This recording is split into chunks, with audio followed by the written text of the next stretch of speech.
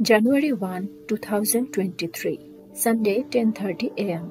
For the people of Northern California, this new year begins with a 5.4 magnitude earthquake. The concerning fact is that the earthquake struck the area for the second time in less than 2 weeks, causing damage and power outages.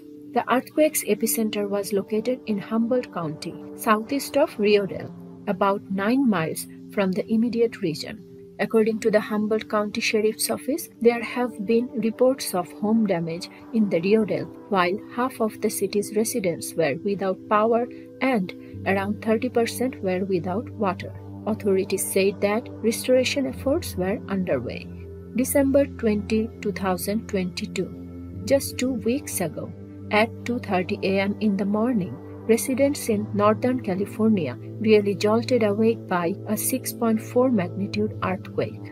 It hit the same region of Humboldt County, whereas in Ferndale, which is roughly 200 miles north of San Francisco, more than 30 aftershocks were also detected. 2 people died and 11 were injured.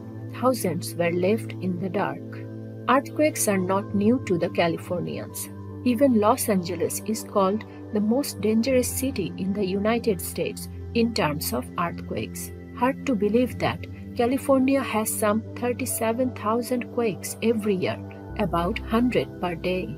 Since most of them are magnitude under 4, people do not feel them. Earthquakes occur in California because there are faults beneath the surface of this beautiful state.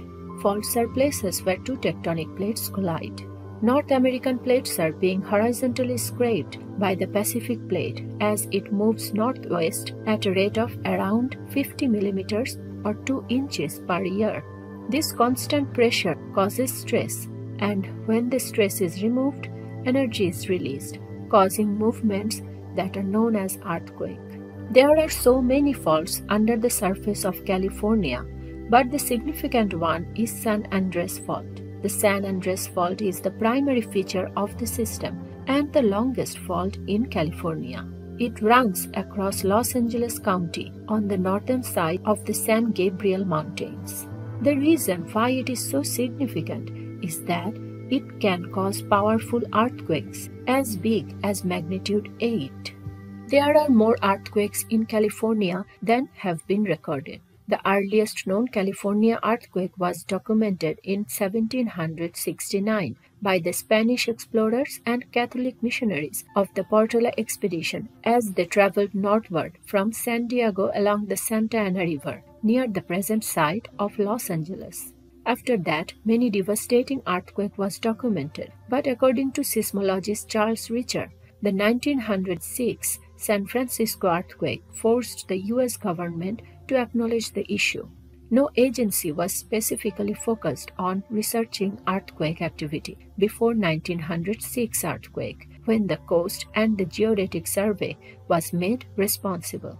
The outlook improved when Professor Andrew Lawson, along with seismologists Harry Wood, brought the state's first monitoring program at the University of California, Berkeley in 1910. In the 1920s, seismologist Harry Wood played a key role in opening the Caltech Seismological Laboratory in Pasadena. In this video, we will discuss the most significant earthquakes that played key roles in developing scientific research progress. January 9, 1857. If we date it back, the biggest known earthquake in Southern California occurred on that day at about 8:20 a.m. It was named Fort Tejon earthquake, which had an estimated moment magnitude of 7.9. It ruptured the southern part of San Andres Fault for a length of about 225 miles between Parkfield and Wrightwood. But because the area was so sparsely populated in the time, only 2 deaths were recorded due to the collapse of some structures. In Ventura, the roof of Mission San Buenaventura collapsed, the front wall of old adobe Mission Santa Cruz Chapel broke, and the bell tower was damaged. There were a series of aftershocks that continued for at least nearly 4 years. Some of them were even greater than magnitude 6. March 10, 1933.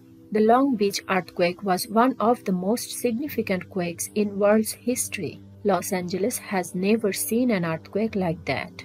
Around that time, the population of Los Angeles was approximately 1.2 million. The earthquake occurred at 5:55 p.m. in the evening and had a 6.4 magnitude on the Newport-Inglewood fault zone. The quake itself lasted 5 seconds, with about 10 seconds of ground shaking. 120 deaths were reported as people were hit by falling debris while rushing out of buildings. This footage of a W.C. Field movie, which was being filmed that day, is the only real-time recording made of the event. The quake caused $50 million in property damage, much of it to structures made of unreinforced masonry, such as school buildings. Although, fortunately, children weren't killed by hundreds. Parents were so freaked out by this that they successfully petitioned the state legislature to pass the world's first building codes. The law mandated that school buildings must be earthquake resistant. Another bill, known as the Riley Act, was passed on May 27, 1933, which required that all of the buildings in California must follow the safety precautions for earthquake. Following this Long Beach earthquake, there was a long period of seismic quiet in Los Angeles. Almost 40 years of nothing, no big earthquakes. Interestingly, that coincides with when Los Angeles really exploded in population. However, in 1971, Southern California residents were reminded again that they live in an earthquake zone. February 9, 1971.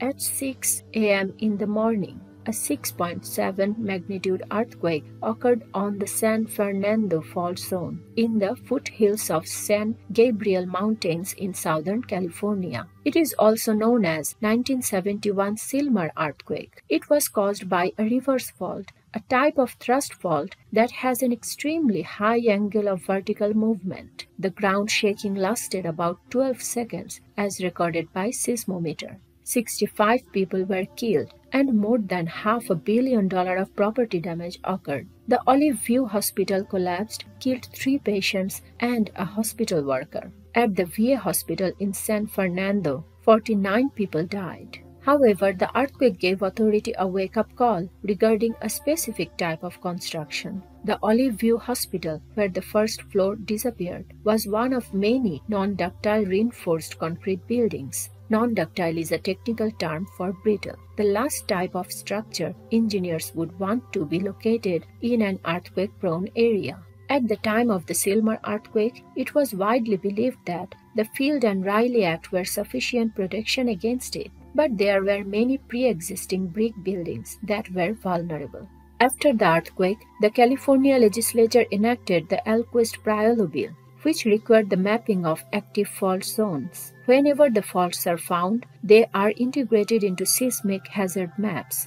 Builders and homeowners are by law compelled to review these maps in order to be aware of potential risks. Even though the Los Angeles area had suffered through 2 major earthquakes, it continued to experience massive population growth. Surprisingly, by 1987, there were 3.3 million people in the city and millions more in the surrounding areas. October 1, 1987. At 7:42 a.m. in the morning, again the Los Angeles area experienced a magnitude 5.9 earthquake, known as the Whittier Narrows earthquake. It occurred on a blind thrust fault some 16 miles east of downtown Los Angeles. The violent shaking lasted 4 to 5 seconds. 3 days later, a magnitude 5.2 aftershock caused additional damage to the areas. Total 8 people died. About $358 million in property damage resulted. Throughout Los Angeles, Orange and Ventura counties, 123 homes and 1,347 apartments were destroyed, and an additional 513 homes and 2,040 apartments were damaged. Transportation systems were disrupted due to the minor damage in freeways and bridges. However, the earthquake once again brought safety and preparation deficiencies to forefront. Seismologists and policymakers became aware of blind thrust faults as a result of this earthquake. January 17, 1994, the Martin Luther King Jr. Day.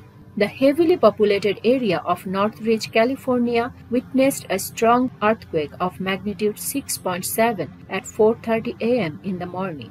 The earthquake only lasted for 15 seconds, but it was so strong that Las Vegas, Nevada could feel it. Some infrastructures were damaged so badly that those were beyond repair. Houses, apartments, shopping malls, freeways, hospital buildings, and countless other buildings collapsed within that 15 seconds. 57 people were killed, 9,000 were injured. Many of those affected areas were out of power and running water at least for 3 days. The authority said the earthquake caused collectively around $50 billion of damage, which makes it one of the most expensive disasters of United States. Although the epicenter was a town called Reseda, the neighboring town Northridge got the most of the damage. That's why the event got the name as Northridge earthquake. Although magnitude 6.7 earthquake is not uncommon to California people, then why is this earthquake so significant in United States history? The answer lies not only on the amount of damage it caused the city, but also on the discovery of a fault called Northridge thrust, which nobody knew before the earthquake happened. In addition, the misconception about steel structures added more damage to the city. Before this happened, it was strongly believed that steel is completely earthquake resistant, as it would bend, not break during an earthquake. That's why more funding was provided to build steel structures in California. But the truth came out just the opposite. Over 200 of such structures were cracked or had some fractures in connections. But thankfully, no fatalities occurred and no building collapsed completely. But due to these design flaws, California had to suffer huge economic downturn. Billions of dollars were used to repair those damaged structures and buildings, and also on research to develop new engineering codes for earthquakes. There is no doubt that all those precautionary measures and research developments have played a major role in reducing casualties and property damage from the 2022 and 2023 earthquakes. However, a significant earthquake is due in Pacific Northwest. These extremely spectacular occurrences have occurred in the past and will occur again. In fact, it's actually been centuries since the US last experienced a truly big one, an earthquake with a magnitude greater than 8. The most recent one to be recorded had a magnitude of 9, and it occurred in 1700. So what caused that big of an earthquake? The biggest earthquakes in the world are along subduction zone boundaries, and those are places where one tectonic plate is diving down underneath another one. Clues about the earthquake and a tsunami of 1700 can be found in these eerie-looking ghost forests. An earthquake and tsunami event could have a much bigger impact today than it did in 1700. The geologic record tells us that there are large earthquakes along the boundary about every 300 to 500 years. Which means California could be getting close to another big one. Although the people of California tries not to think about this kind of worst-case scenario, scientists are dead serious about it. A big earthquake like 1700 or even a magnitude 7 or more will destroy countless lives, properties, businesses, and cripple the state's economy. Seismologists, however, have been turned to NASA for help. Incredibly, the geology of earthquakes can be studied from outer space. With the combination of INTAI measurements and GPS measurements, scientists have concluded that the land surface of Los Angeles is being squeezed at a rate of 0.2 inches per year.